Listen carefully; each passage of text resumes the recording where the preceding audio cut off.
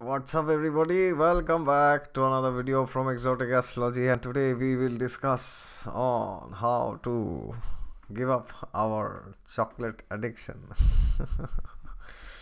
Chocolates and chocolates. It has taken everybody for a ride. Welcome back to Exotic Astrology again. If you are new to the channel and you have not yet subscribed, then please subscribe to it. And if you want a personal consultation, then please go in the description below to my website Vedic Renaissance and mail me accordingly. And before I begin, as I always say, God is there with you all the time. Just look to Him and He will help you give up your addiction to chocolates. Now, what is the problem with chocolates? Well, the question is, why at all should we give them up? Yes, the answer is very simple. Because the word chocolates, that itself contains the word choco or cocoa, whatever you want to call it. So what happens is when you take a chocolate, any chocolate, dairy milk or whatever, the millions of chocolates in this planet, I will not waste time on describing each of them. So what happens when you take the chocolate? You also take the cocoa which is inside, the cocoa powder. Then what happens? That is actually in the mode of ignorance, that is in tamoguna especially. Lord Krishna says in the Gita there are three modes of material nature: sattva, raja, tama. 1, 2, 3. So what happens is when you eat or when you indulge in things which are in the mode of ignorance, that is tamas, that is darkness, that increases the tamas element inside us.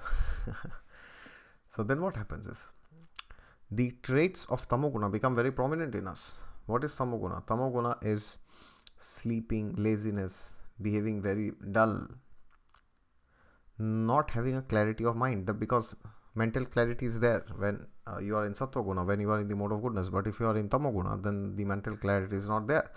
You are confused. You are like a headless person. You don't know where to go, what to do, when to do. That is why people these days, you will see, they are becoming more and more headless. Headless means that they are having no clarity in life, no goal in life. They are just indulging in sense gratification, in different sorts of materialistic pleasures. They are going on and on around the circle. Okay. And the most important reason is tamoguna inhibits your higher inquisitiveness, which means that if you indulge too much in tamoguna, because we are already in the 6-hour mode of sleeping. 6 to 8 hours everybody sleeps. Some people also sleep 16 hours. I know sometimes some people sleep at a stretch for 16 hours. So what happens is, because sleep is, nidra is one of the characteristics of tamoguna. So if your sleep is disturbed, which means if you sleep too much, if you sleep more than 6 hours, then tamoguna is much more in you. Ideally, you should not sleep more than 6 hours. That's what Ayurveda says. 6 hours is perfect for sleep. But if you're sleeping more than that, that means your body is requiring more tamoguna. That means it is getting more and more synchronized with the mode of ignorance, which is not good. And if you are sleeping less than that, which means suppose you are sleeping at 3 a.m. in the morning or 1 a.m. in the morning, in the night basically, that means, and you are getting up at 6 o'clock. If you are sleeping less than 6 hours, then that means there is too much adrenaline in your body, because adrenaline doesn't let the body to sleep. There's too much tension in your body, which means rajas is very prominent. And therefore you will suffer from diseases like insomnia. I know people who do not get sleep till 6 a.m. in the morning for no reason. Not that their husband has died or their wife has died or their father has passed away or they've been fired from job or their children has failed in any exam. For no reason. Everything is fine, but somehow I don't get sleep. Why? Because the mind is not able to calm down itself. So there's over processing going on. There's hyperactivity going on. That means the mode of rajas, which is passion, is very high in you. This tremendous, very high passion is coming during sleeping. That is why you will see these days concept of night city life is going higher and higher and higher and higher. And that is why there are so many divorces which are taking place, so many extramarital affairs, so many people are cheated within relationships. Now you may say, what is the connection between nightlife and all this? Yes, there is a connection. There is so much connected here, because when a person is indulging in activities of the nightlife, which is basically what? Drinking, smoking, illicit sex, eating meat, gambling. Yes, so many places in the world are famous for gambling. Then what happens? You lose the sattva in you. So gradually, slowly, you start losing the sattva guna which is in you. And when you lose it, and you lose it completely. And sattva guna is defined by Lord Krishna as there are different qualities which a Brahmin possesses. Shamodamas saucham shantir arjavamevacha jnanam vijnanam astigyam brahma karma swabhavajam. So there are different qualities like tolerance, humility, goodness, trustworthiness. All the divine 26 virtuous qualities are present in the mode of goodness, which is sattva guna. But when you are too much in the mode of passion, which is hyperactivity, I want this, especially these 4 principles, which is entitled in the Srimad Bhagavatam as pillars of sin, because you are destroying yourself if you do all these 4. One is meat eating, the other is gambling, another is intoxication, and the other is illicit sex. So when you are doing all these 4, you are destroying nobody, not a person. You are destroying yourself. So that is why when you are doing that, what happens is your ability for spiritual inquisitiveness goes down. Yes. Now spiritual life does not operate on sattva guna. Spiritual life operates on Vishuddha Sattva, means highest level of goodness. Spirituality is beyond goodness. Just being good will not make you spiritual. Alright, we will speak on that topic some other day. But what I am trying to say here is, if you think that, see, you can begin your spiritual life from Sattva, Raja or Tama. You can begin. Suppose you are starting meditation, or suppose you are chanting a mantra. Suppose Om Namah Shiva, you are starting to chant this, or Shri Ram, Jai Ram, Jai Jai Ram. Then suppose you are sleeping 18 hours a day, no problem, you can start. Spirituality does not, the Tamoguna or Rajoguna does not inhibit you from starting spiritual practices. It doesn't. But to sustain it in the long run, you need Sattva Guna, which is mode of goodness. Otherwise, you will see people who take resolutions. Okay, from tomorrow I will not eat meat. And then after 6 months, what happens? They fall back to their habits. Okay, from tomorrow I will not watch pornography. But then what happens? After 2 months, they get back again.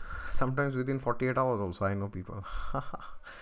Because they started from Tamoguna, which is okay. There's no problem, because you have to start somewhere, right? But in due course, you have to try to elevate yourself to Sattva Guna. Otherwise, you cannot continue your spiritual practices. And that's a big problem with Rajogun and Tamogun. And then when you practice Sattva Guna, which is level mode of goodness, then you gradually elevate your consciousness, and then you become spiritually more elevated. Yes, then you will have a very much clear mindset. People will come and tell you the clarity that you have about your life is not found anywhere else in anybody. Okay, because you are crystal clear of what to do ahead in life. You know where to go, what to do, whom to meet, whom not to meet, and you will check out all the nonsense out from your life. Therefore, coming back to chocolate has cocoa in that. Cocoa or choco, I don't know.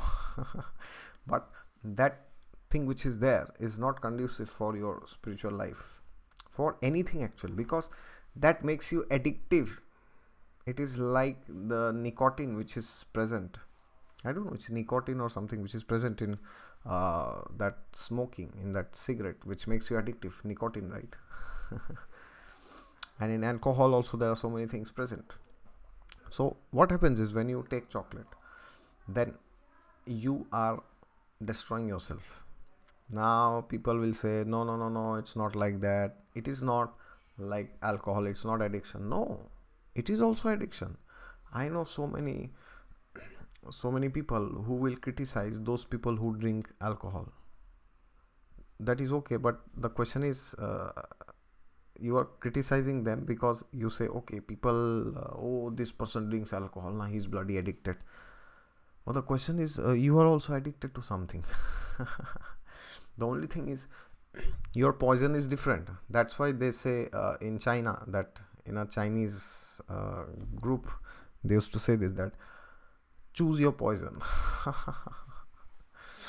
Let that poison be sugar or alcohol or even chocolate also. Okay, so be very careful when you eat chocolate, because that will inhibit you from going towards the sattva guna, and that will give a strong kick when you eat chocolate, because that is giving a signal to the brain that yes, yes, yes, yes, when you do this you get some pleasure. Then what happens is, you get used to that, and next time when you are miserable, when you are depressed, which you will obviously be, because otherwise you will not have been eating chocolate at the first place itself, then the body says, no, no, now I need more, I need more, I need more, and then you eat more, and then the body says, no, no, no, no, no, now I need even more. Okay, so that becomes a cycle actually, which is very destructive. So that is why we have to take care that we better is we do not eat that at all, we give it up completely, or else at least try to reduce it. But the question is how. Okay, so I will tell you two things. One is using spiritual practices. That will definitely help you with that. Because of that you will feel very much happy internally. You will not feel the need of eating a chocolate, munching on that all the time, because that's terrible. That will destroy your spiritual progress if you are doing that. So and then apart from that is your self determination. Okay, whenever you want to eat, just control yourself. Try to control yourself to whatever extent possible. And the number three, the practical thing which I will tell you, the third way how you can control is, in the beginning days when you are trying to give up something, then don't just stop it suddenly. That will not happen. Okay, try to find replacements for that. For example, there are many people who take different kinds of things which seem to be like chocolate, but they are actually not chocolates. They don't have cocoa powder in them. So for example, I sometimes take this. This is if you can see here, I don't know this is available in India or other countries, but this is very good. So this seems like chocolate, and it's written white chocolate raspberry pie. Oh, sorry, not pie, bar. So what happens with this is, now I am not saying that I am taking this because I am trying to give up chocolate, that I gave up long, but sometimes I eat this. Why? What happens if suppose you are trying to give up chocolate? Okay, then initial days what happens, you need to convince the mind that no, no, no, no, I'm not completely leaving that, I'm just leaving that, but I'm eating something else also. Okay, so then what happens, your mind doesn't shout too much, your mind doesn't crave too much. Your mind says, okay, I'm not getting cocoa, but at least I'm getting this, or at least that white thing which you have, na milky bar, that also you can take, or some other cookies where you do not have cocoa at least, because the problem is there. The problem is not in the other stuff, the problem is in the cocoa which is there. So that is very dangerous. So try to find replacements. You will definitely find if you search in Google, and initially start to give up the addiction like that, because you have to trick the mind, because if you tell the mind that you will not get chocolate, or the mind will start tormenting you, it will make things go haywire for you.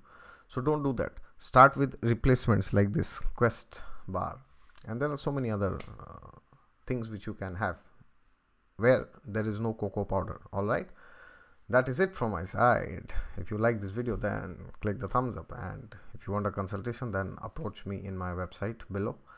And if you are new to the channel and you have not subscribed to it, then please subscribe to it. Okay, until next time with another video on how to give up addictions. All right, wish you good luck with your chocolate addictions. Bye bye, see you.